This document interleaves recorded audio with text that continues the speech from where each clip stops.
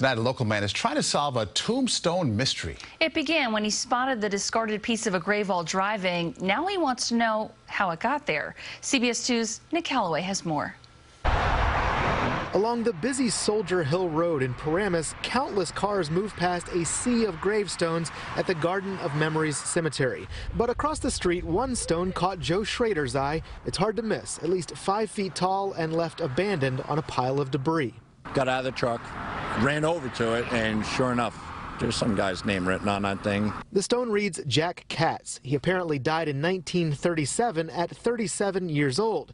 But where Mr. Katz is buried and whether his grave is missing a marker is hard to say. The stone has been here since the land was cleared earlier this year to build apartments. A manager for the builder, One Key LLC, would not talk to us on camera, but said the company bought the property from the cemetery across the street nearly 20 years ago.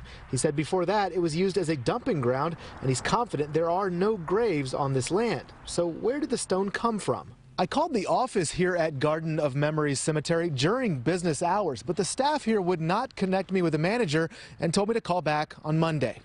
For now, the stone still rests on that pile of rubble, overlooked by most, but still visible for the world to see. If that would have happened to, like, my father's grave, you know, that's a no-no.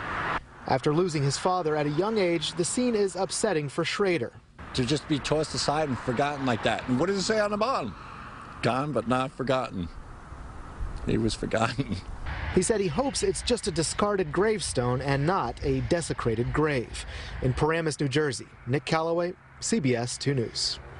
And the mayor of Paramus says he was not aware of this mysterious tombstone. He said he hopes it is just a discarded stone from the cemetery across the street.